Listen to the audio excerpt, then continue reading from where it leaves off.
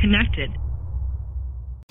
What's up YouTube? It's dafobra. Welcome to today's video. If you're like me, you use a lot of electronic devices on your motorcycle. Action cameras, cell phones, EZPass, heated gear controller, whatever it is, they all need a place to go on the motorcycle. Today I'm going to show you two options from Ram mounts that'll allow you to have a system to mount some of these devices or all of these devices to your motorcycle. Since my triple has a standard handlebar, the first Ram mount I'm going to install is their U-bolt base. This attaches to just about any size handlebar, ranging from 1/2 inch to 1 1/4 inch in diameter. You just put the two halves on, position the ball where you want it, and tighten down the two nuts with a 7/16 socket or combination wrench. Be careful not to over tighten them.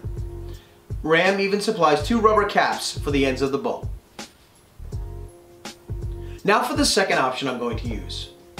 With this setup, you can have a Ram mount ball pretty much anywhere you can find an M8 125 bolt.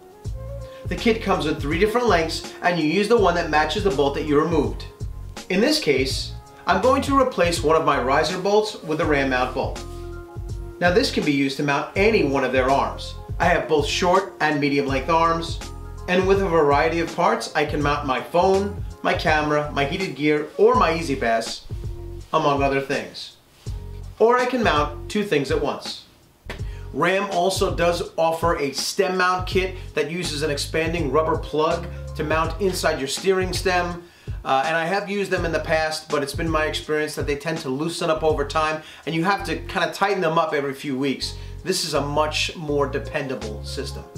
If you want to get your own Ram mounts, I've also left links in the description for all of the Ram products that I used in this video.